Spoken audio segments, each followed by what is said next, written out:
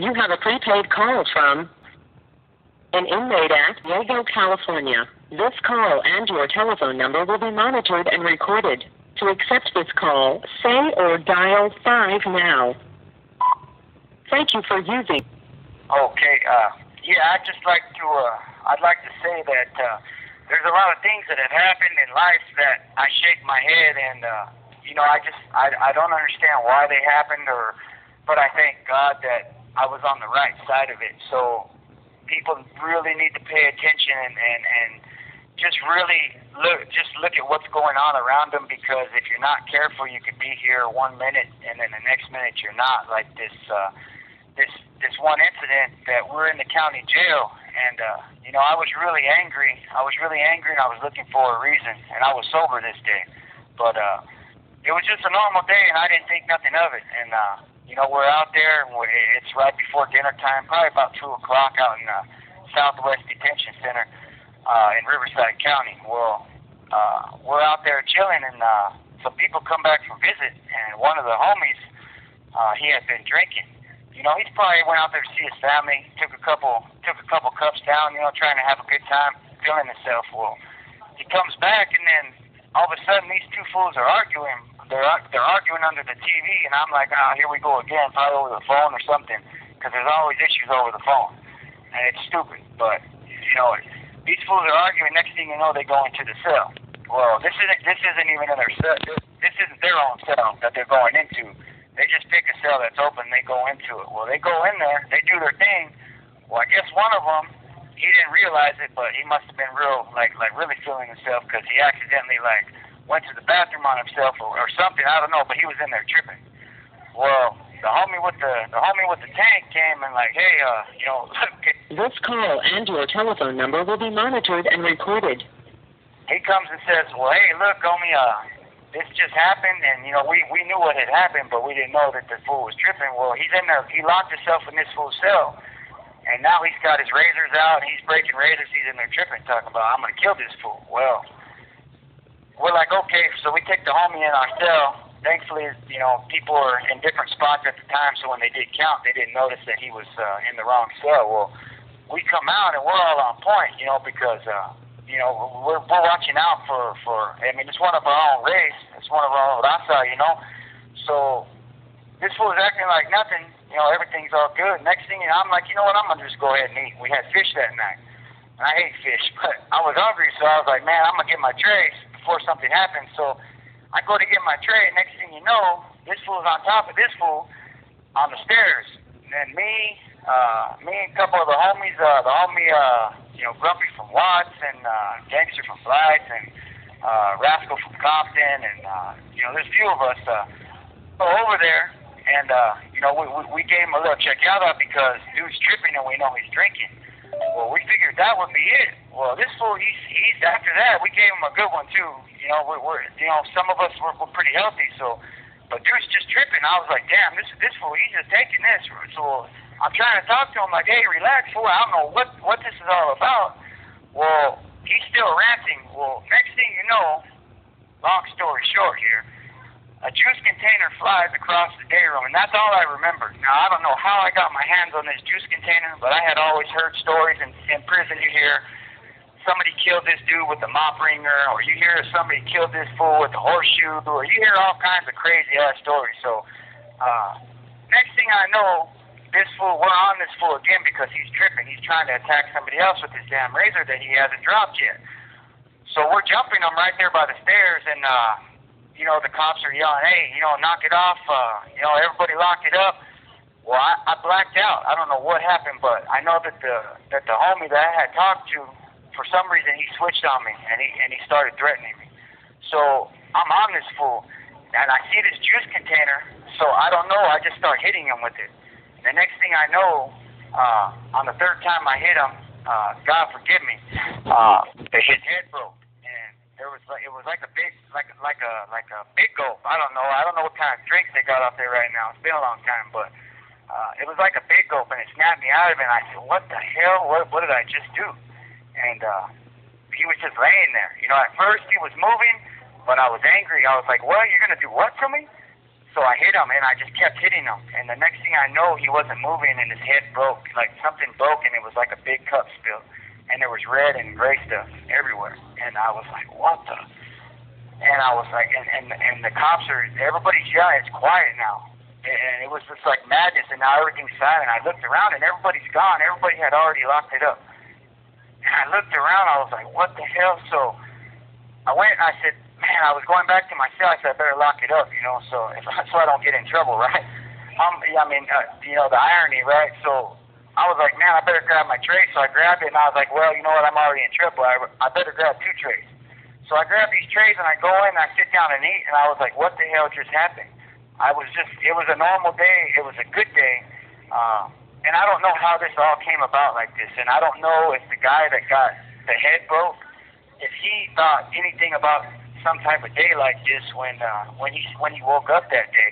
But what I want to get at with all that is in these places that we live, it's real easy just to wake up and have a hell of a good day, think that, you know what, everything is all good, get a little bit loose, maybe do a shot, you know, maybe smoke something, maybe drink something, whatever you do.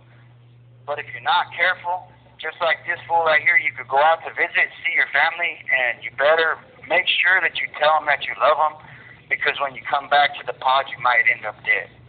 And you know what? I ain't saying none of this to glorify anything, but anybody out there that thinks they're a badass, this fool right here, he was a badass. Yeah, he was a down homie. I'd give him that. But you know what? He made a threat against my life, and I pray to God I wish I wouldn't have done it. But there's a lot of people in here like me, and a lot worse, that will not hesitate to put you down if they think for a second that you're going to ruin what they got going on. And I got 2 life sentences, and I'm going to tell you right now, I want to live to, if they're going to keep me in here, I'm going to live until I'm 100. So there's a lot of people in here that do not care. So if you think you're a badass and you got this chip on your shoulder, sometimes it might pay to just pay attention just a little bit, because you know what? You could slip and fall, you could take 1 too many drinks, you could get loose, and guess what? You could have a juice container on your head. So, you know, I don't know what other to say than that, other than I didn't expect for any of that to happen, and I wish and I pray that it would not have happened. But if you're not careful, that's what can happen to you. And that's just one of many stories that have happened in here that you got to just harden your heart and just keep pushing, you know, because if it's not you, then if it's going to be me or him, I'm going to live, you know, because I want to tell my mother at the end of the day that I love her. Because I already made too many mistakes, so I'm not going to go out like that. So, you know, anybody that's listening, little kids or even older people, you know, you can be 60, 70 years old and still not get it. And it took me into my 30s to finally get it. But I'm telling you, sometimes you need to humble yourself and just maybe listen more than you speak, because if you don't, really bad things can happen, and you just be having a good day, maybe just seeing your family, and something really bad can happen.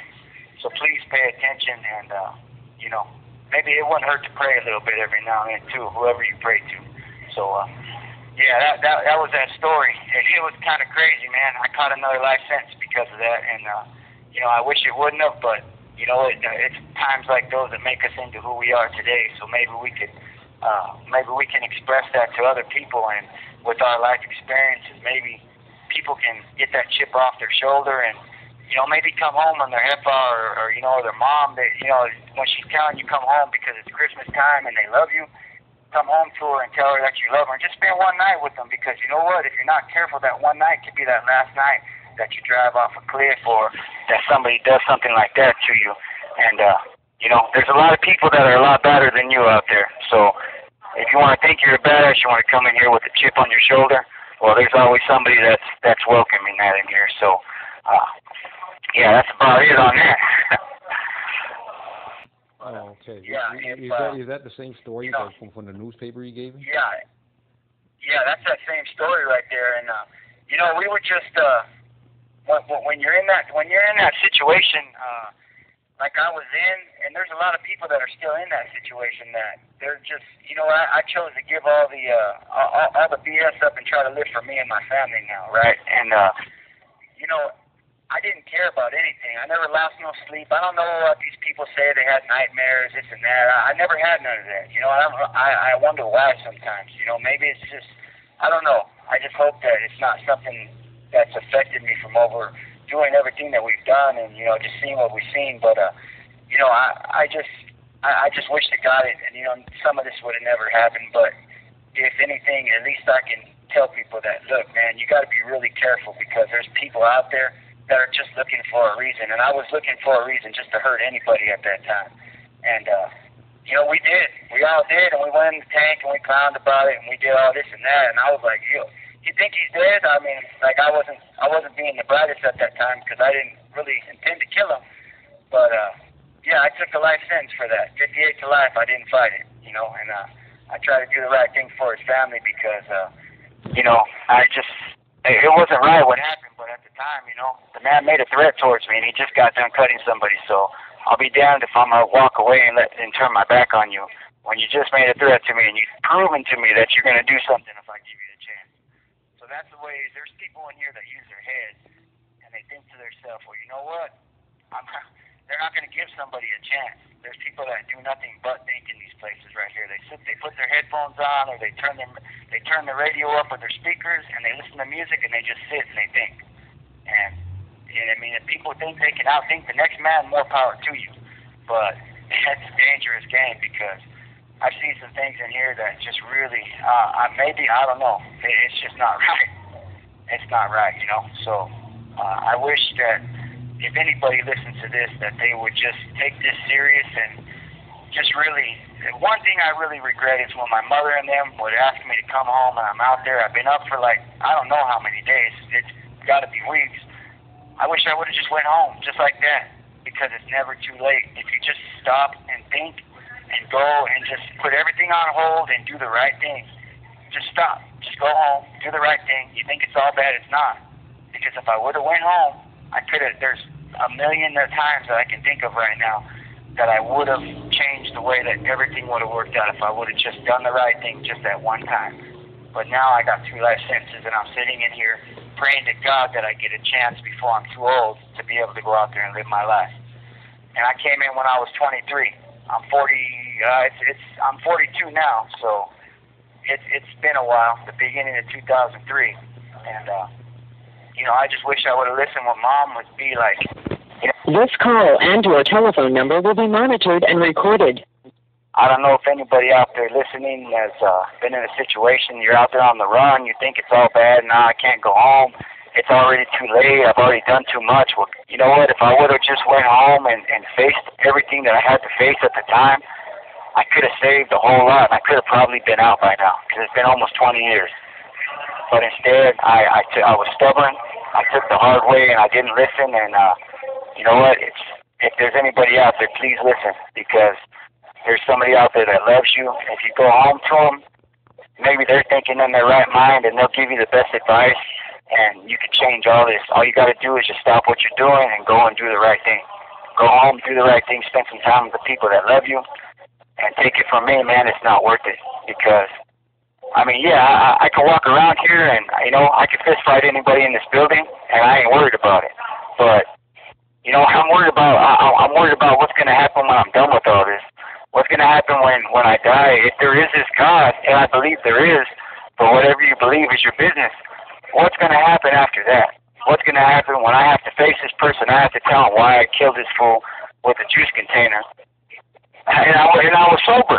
There's no excuse for that. So, you know, people just need to really pay attention because it's not a... You have 60 seconds remaining. Yeah, it's a joke for a minute. You know, and you're in here, and then you get over it, and then the next thing you know, you're in the shoe, and you're all by yourself, you ain't got nothing, nobody really cares anymore. Oh, yeah, we worked out, and all right, we shot each other a spread. Well, then what? Your family, you lost touch with your family, maybe your grandma, your grandpa just passed, you get that letter. It's all bad, people, so just pay attention and just stop what you're doing. It's never too late, because it's never too late if you just stop, do the right thing, and just do it right now, because if you wait tomorrow, you might end up on the other side of a juice container. So God bless you guys, and I'll be in touch again soon. Bye-bye.